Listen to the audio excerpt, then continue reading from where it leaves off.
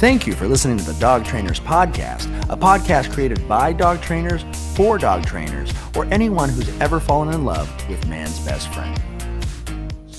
Definitely. And shifting gears a little bit toward, I want to talk just a little bit about the first book before we dive into the second book.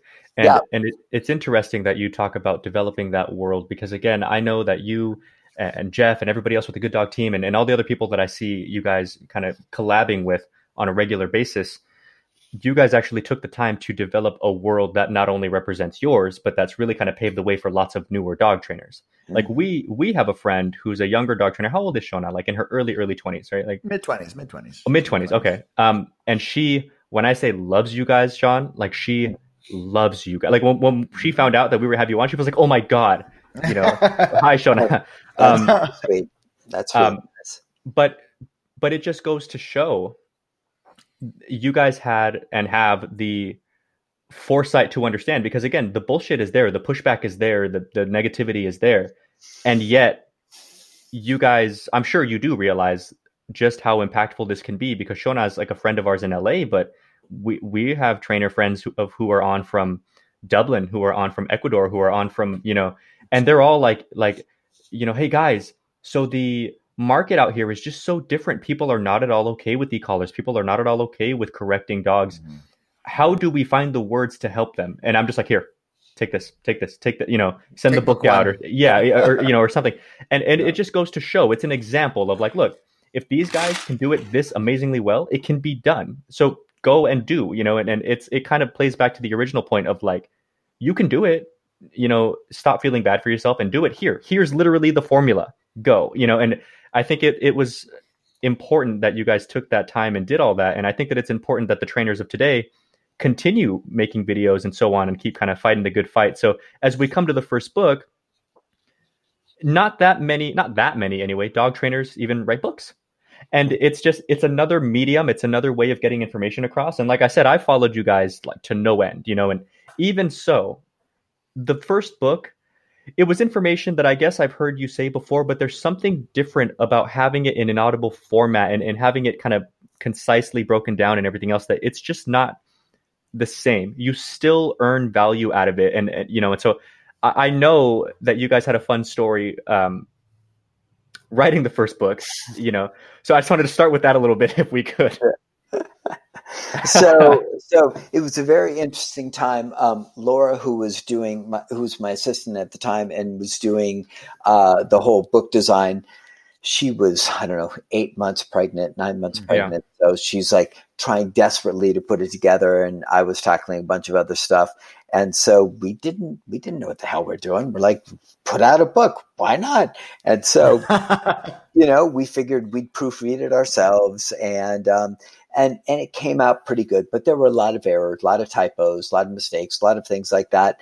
And so then that was the first edition. And then we went back and we sent it out to a professional editor, and they tidied it up. And so we did all that. But the funny part is that before any of that, because we always do things backwards, including this book, we recorded the audiobook first. So I was down in New Orleans at my friend's audio recording booth, and we were going through. We had the first copy of the book, and we were sitting there going through it. And luckily he's incredibly talented. He's very educated. He's great at sentence structure. He's great at problem solving when you're trying to find the way to enunciate something in an audiobook, because to me, I thought that would be an easy thing until I tried to actually do it. And I was like, oh, this is a skill set unto itself. And wordsmith. Yeah. But also like pauses that aren't even there in punctuation. And I'd be struggling, and he'd read it back smooth, and he'd be like, so when the dog comes up to the other dog, it's time to, but those commas might not be there, you know. Right. He's just injecting them. I was like, well, why didn't I think of that? Like, you know, so anyways, Michael Zients, who runs Airlift Productions down there, he actually helped me, and God bless him. We went through the first audiobook or the first book and started recording the audio. And as we were doing it, we were like, oh man, there are typos everywhere. There are sentences that repeat.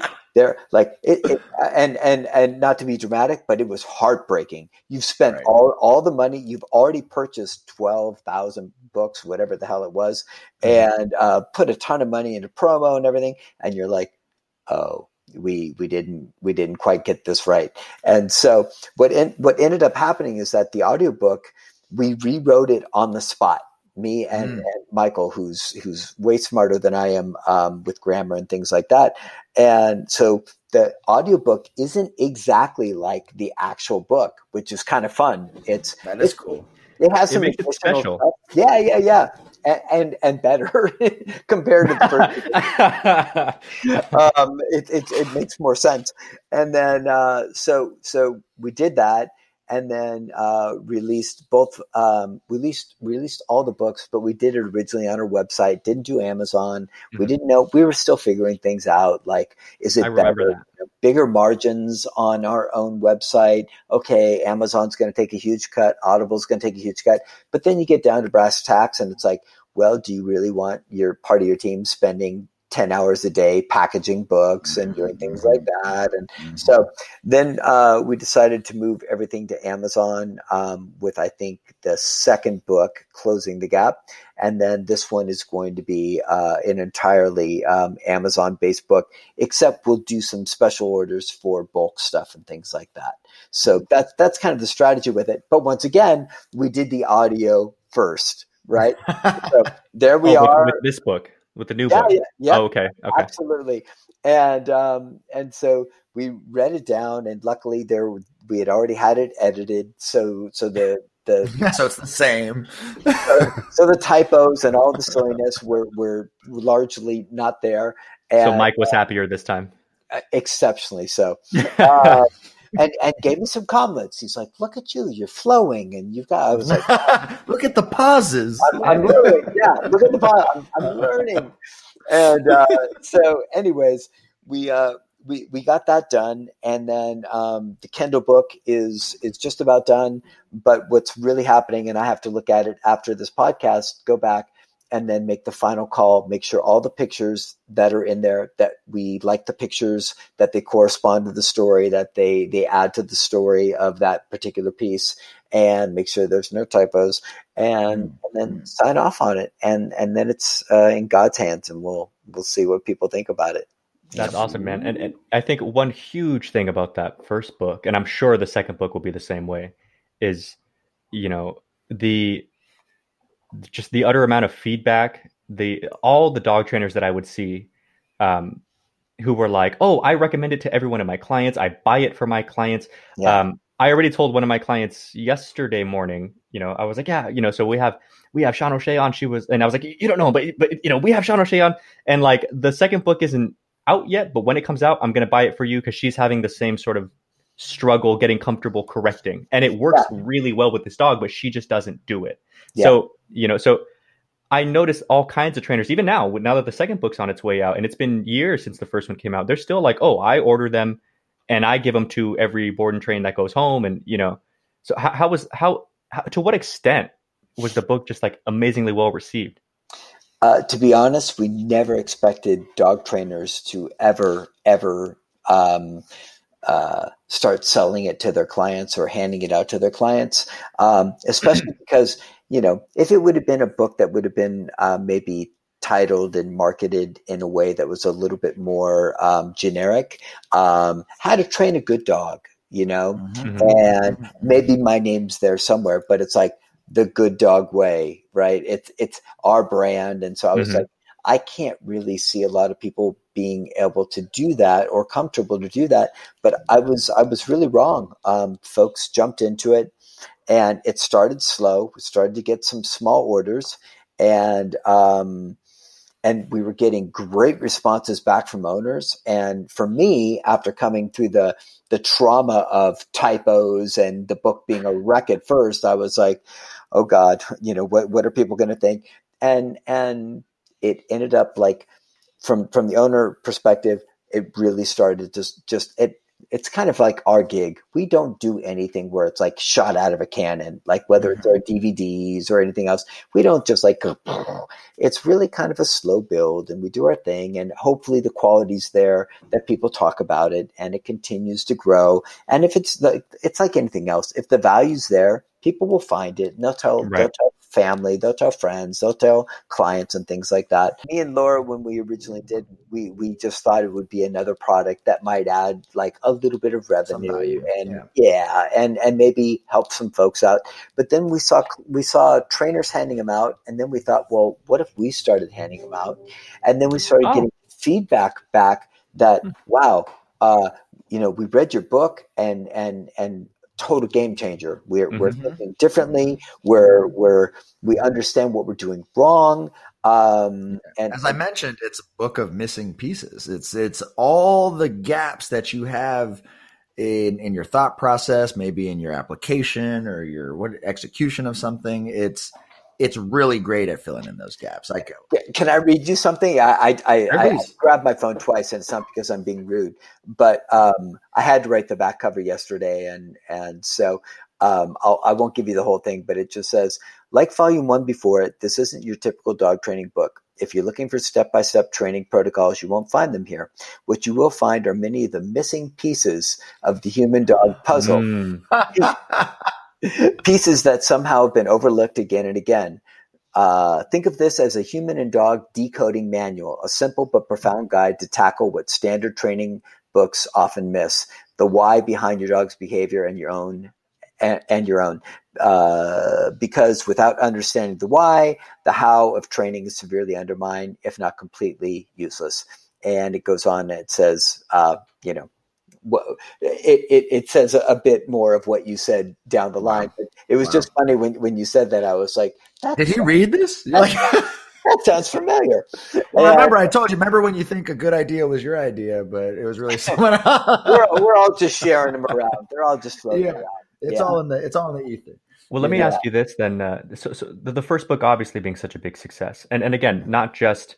I'm glad that it was like a success in the sense of like it sold a lot, and I know that's obviously very nice and everything else, but also just that people just got so much value from it, and just knowing you as, and following you as long as I have, I know that that's definitely the part that you were really like, okay, wow, I didn't realize I was going to change this many people's lives, and it's important to do. And also I think you guys, again, having done videos and stuff, me and Brent doing like a podcast, there's something very valuable in terms of like, how can you help as many dogs as possible throughout your career to have something that's concrete and it's kind of forever. So the book now is done and you can move on to the next thing, but the information isn't lost. You don't need to go back and have these conversations again. And, it's there now. So what was the biggest inspiration, would you say, to write the second book? Well, as you know, I think you guys know the structure of how I can't sit down and write a book from, 0 to 250 pages. I would blow my head off. I can't do it. But what I can do is take ideas that are interesting, provocative, that stimulate me, and then write a post. And then typically the way the formula works is we'll do that for a year or two. And then I'll go back and I'll start to look through the ones that I thought were most impactful. I'll look at shares, I'll look at likes, I'll look at comments, but I'll also read it myself and feel like, okay, what do I think about it? And then what I'll do is we'll save all of those. It's a very time consuming process. People think we're like, he just puts out his blog and it's all done. I'm like, boy, do I wish that was the case. Right. So then we take all the pieces. We have, tons of legal pages, where it's like, this one, and then we grade them all through 3 or 4 different people. Everybody grades them. And we start to decide, okay, here's the bulk of it. And we're probably going to shoot for an extra 25 to 30 pieces than we need in case we have to throw some out. And then what I do is I rewrite them all, which is another way that you want to like go and put a gun in your mouth, because it's one thing to be excited about an idea the first time. You know what I mean? And be like, oh, cool. Like this is really like, oh man, I can't wait to get this out into the world. It's another thing where you're like, okay, it's still interesting. It's still exciting, but there's not quite as much momentum. So you have to really put your nose to the grindstone. And of course, it's going to live forever. So you want to make sure it's got the quality behind it. So that's basically the way we do it over and over again, is that over the course of a couple of years, I write, pieces, blog posts, quotes, whatever it is. And then we put them all together. And then as a team, we decide what's going to be the best, what's going to be helpful. And I had Shelby and Marta in New Orleans, who are trainers down there. And basically, I couldn't look at it anymore. I tried. I tried for a year. And after a year, I was like, I don't want to look at it anymore. I can't deal with it. And I said, Shelby, Marta, you guys are tasked with deciding, for better or for worse. I promise I won't fire you, but for better or for worse, you guys have to figure out what's going to go in this book. And so they did, and they based it on what are the questions we hear the most from clients? What do they typically struggle the most? Which is great because they're on the ground floor with it, And so we did that. And for me, the concept is like, I'm not going to be around forever. And I probably won't be training dogs forever. So my goal is to try and get out everything that I know or think is valuable and get it out into the world. So by the time I want to step back, if I want to retire, if I want to go do something else, that I can feel comfortable that I didn't, well, for one, really morbid, I didn't go to the grave with any of the ideas, right? But I also didn't just selfishly hold on to things that could help people. Exactly. And so there's actually a third volume that will eventually come out, and that'll complete a trilogy. And we'll hopefully do a box set on that, and that'll have a little bit more of a training concept. Which was originally supposed to be in this, but then the book got too long, so we're going to do the training in a separate section. But that's kind of the whole thing. Is like, all right, we each wake up and we've got a certain amount of time during the day. How can I try and make sure that I do the best I can to take the ideas that I've got and get them across in a way that helps the most folks, and not to sound like Mother Teresa or anything, but that's what motivates me and gets me doing the thing. And I think that I could honestly feel comfortable that after those 3 books and the DVDs and all the other posts that live on social media, that I could walk away and be like, you did it. You did a solid job, man. You're okay. That's amazing. So that's kind of where that's at. And then, to be honest, I have about 20 other books I'd like to write that are not necessarily dog. They may or may not be, but they're not necessarily dog related. It's like lessons learned from dog training. That would be a good one. And like dog owner survivor guide, dog trainer survival guide, things like that. That'd be fun. That would be a fun one. Yeah. So there's a lot of different things I could jump into. But I think the last one will close the chapter on this concept. And I think we've encompassed enough of it for it to be, if you dive in, do your work and really study it, you should be in a pretty good space as a dog owner. So